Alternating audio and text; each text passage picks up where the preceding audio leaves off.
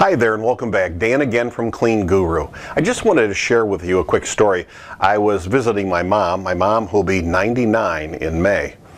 She's doing great, but I went out to visit her, but we do have some additional care, a caregiver that stops out to spend some time with her. This home care or assisted living care facility, they were really struggling, like everyone, to keep the help going. So one of the things that happens is, people call off and this can be a real problem.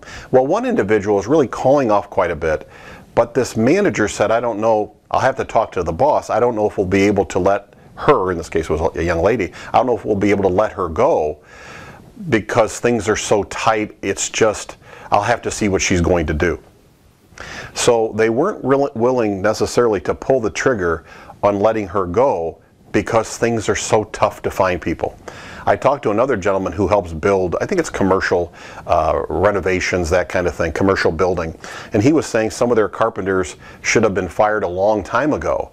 The nonsense that they put up with, he says, it's ridiculous because they don't have any extra help. What are they going to do if they lose these people? So it's this question of, do you put up with, what are you willing to put up with in terms of quality of work and dependability because you feel like you don't have any other alternatives? And that's a real pickle.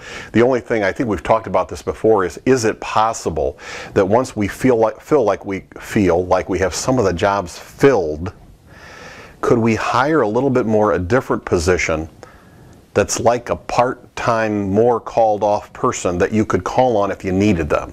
I probably worded that wrong, but you get what I'm saying, is additional staff just in case these things happen. Not only to fill the call off, but to also make you feel like you can pull the trigger on enforcing your good HR rules. I mean, you don't want to put up with poor behavior on the part of one employee. That sends a bad message to all the employees, but you feel like you can't because you don't have anyone to turn to. So again, it just makes you wonder, could we build in one more layer of hiring, even when you feel like you're getting caught up, hire two more people so you feel more flexible in enforcing your HR rules the way they should be enforced.